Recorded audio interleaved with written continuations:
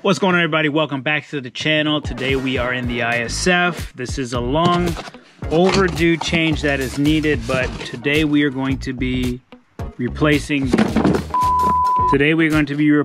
the heater damper assembly. I'll put all the part numbers in the description, but if you're like me and this is broken, it's time to get it replaced. So part number 87020-30020 in the box. You get this, some screws, the cover. I think this is what it broke. This is what broke on mine. And a sealing strip. So let's start pulling the glove box out and going from there. All right, so behind here is what we're gonna be working with. So I'm gonna just pull this out because I've got to get my wires out of the way. So my wires come through this spot here. But what we're gonna do is we're gonna drop the glove box to get in here. So we got screws here, and then I think we got to pop out the airbag below.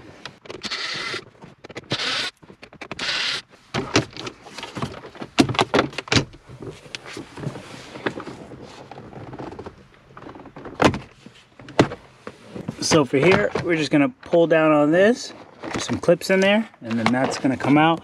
Make sure you plug out this light here.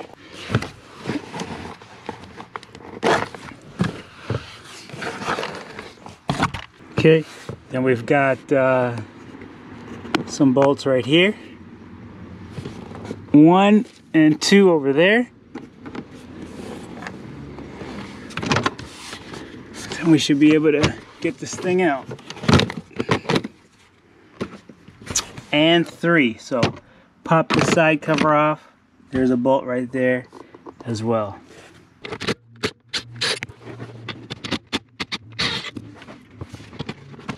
Then we've got a screw here, a screw on that side.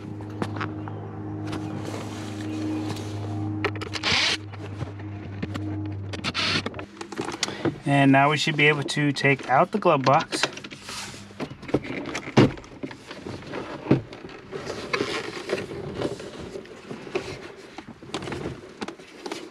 I'm just going to disconnect these wires here.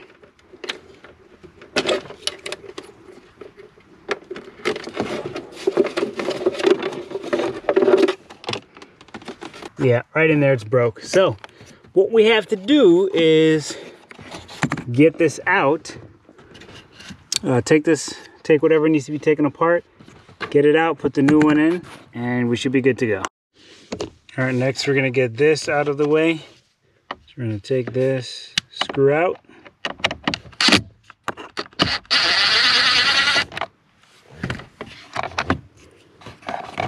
And you're just gonna slide this out, pull it down.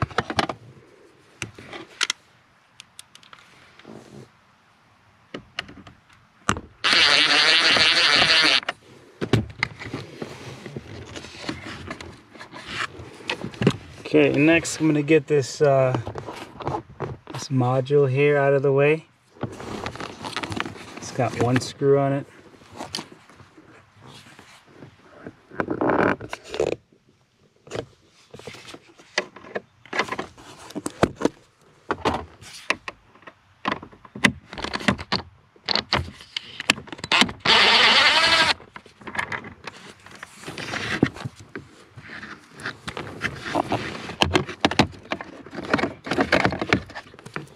So I went ahead and took out these 3 screws right here.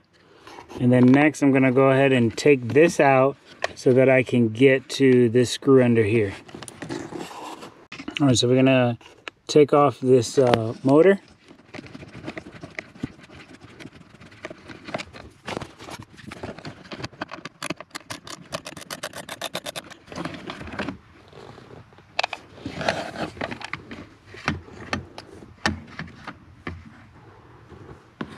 Okay, now that that's out of the way, Go ahead and take this other screw out. Gonna loosen this guy right here.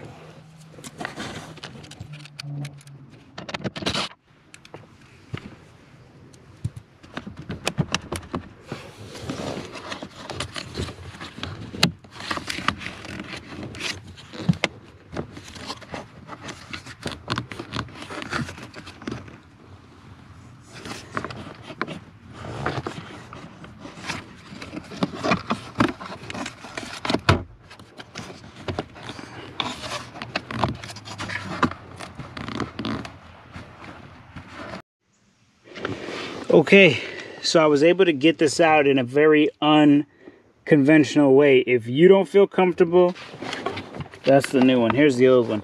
If you don't feel comfortable doing it this way, then I'd advise you to get the actual manufacturer's instructions, do it that way. But in order to save time and not have to pull this out, the plastic on this housing is pretty strong. So in essence, what happens is once I take those screws out, you get this enough to work it that way, and you get this one off enough, get it off of the little spot that it sits in right in here, and you're able to kind of bend this section over to pull it out. Again, not conventional, but saves a bunch of time. Nothing's broken. I'm good to go. Now I just need to wiggle this new one in here.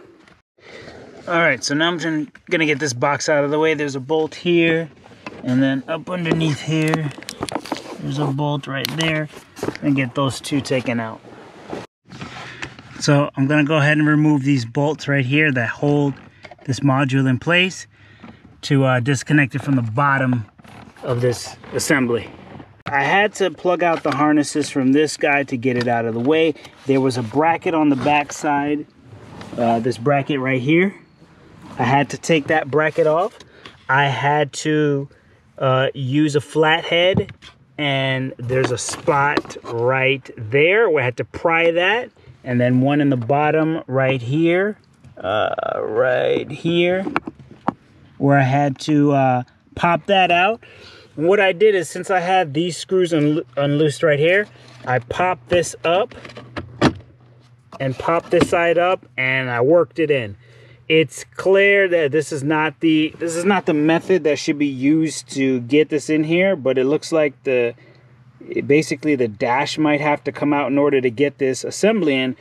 So with that said, this is the best alternative I could come up with. So now I got to put everything back together and get everything situated. So here we go. All right, so as mentioned, this was a little bit more difficult than I expected, but after you get the glove box out the way, you want to remove this bolt here, remove these bolts here. You're gonna have to pry out that spot there and underneath that spot there in order to get it out. And then on this side, you're gonna want to take that silver bracket right there. You're gonna want to unscrew that. It's screwed in with 2 10s. I don't know if you can see them from here, but there are 2 10 millimeters on that side. Okay, so once you get that out, then you can wiggle it down. There's also a screw in the top right up in this section here. Once you tilt it down, you'll be able to get that screw, and that'll give you some space to kind of work to move this over, as seen previously. Kind of I showed you how I popped it up. So that's how I was able to get this new piece in. So I'm gonna get ready to snap in the little piece that connects onto the motor, and then wrap everything back up, finish it off.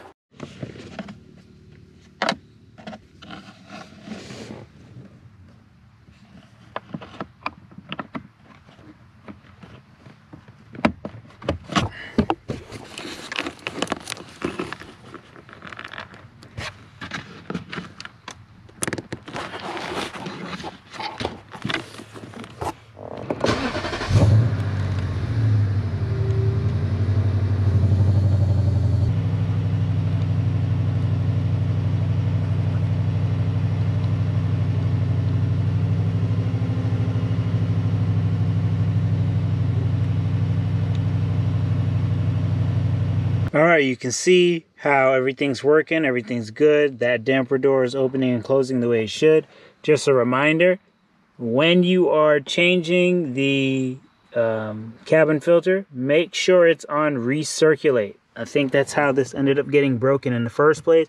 Everything's good to go. Now I just got to get everything wrapped back up, closed off, and while I'm at it, I'll put in a new air filter. All right, what a job that was. Finally got it done. It's all wrapped up. Everything's back to normal.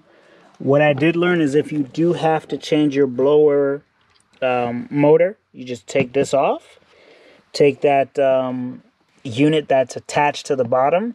Then there's a couple screws under there. You take those screws off and you pull it down and you switch out your blower motor. So a lot less involved with that. But as for this, we are done. I am done with this. I am glad to have a break after doing that job. Some of the easiest jobs end up being some of the hardest jobs.